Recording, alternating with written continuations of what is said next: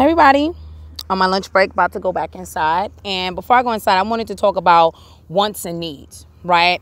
So, like, sometimes in a relationship, whoever you with will be like, you know, they want you to need them.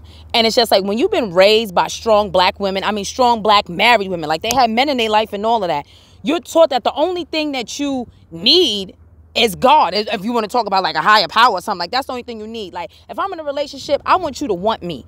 I want to want you. You know what I'm saying? Because people abuse things that they need. Just think about it. You need water. People keep it running. They don't give a shit. It don't matter. People need food. You see it always spread it out. People always wasting food. But when you want something, you cherish it. So allow me to want you. I'm not responsible for your happiness. I will never take responsibility for that because you will always be disappointed because I'm not perfect. So you want to be wanted, not needed. I don't need anybody but God. But I want people. Yeah, I want someone, but I don't need them. Yeah. Talk about that.